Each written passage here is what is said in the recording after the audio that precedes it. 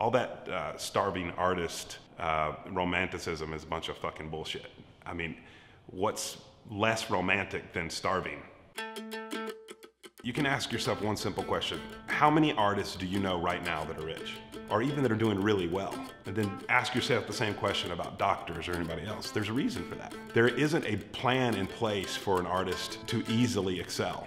Sort of archaic business plan. You create something hoping that it will be interesting to the public. Best case scenario, you put it in a gallery. If and when you're accepted, the piece may stay on the wall for a number of months or even years. When you do get paid, you get paid 50%, and it might take 90 days or more to get your money.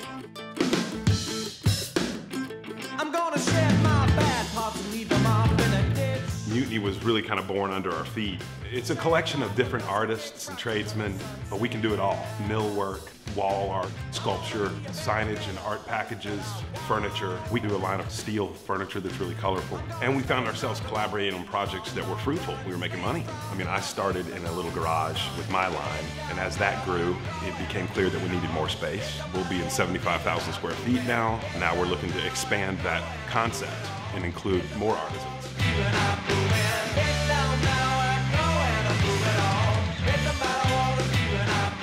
We provide a space for the artist to work, a truly collaborative, fertile ground for them to create what it is that they do, but also a way to collaborate with everyone else.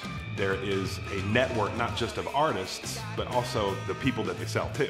We have a retail location right on the Beltline, which is in the epicenter of what's going on in Atlanta, where they can sell their work. So a designer can come in looking for a table and recognize 2 or 3 other trades. And what happens is they just keep coming back. It's a one-stop shop. The same goes for restaurateurs and franchisees and hotel owners. It's planetary. We're the sun. Everybody revolves around this. It's truly a way for the artist to go from concept to profit, truly build their business that I don't think exists. It certainly didn't exist for me.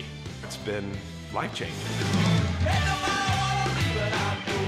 Yeah, if you've got passion for this, you know who you are. These artists are all madly in love with what they do. It's all they can do, it's all they want to do. That's who we're looking for. That's the community that we're building. We work hard and we play hard. This is really a family.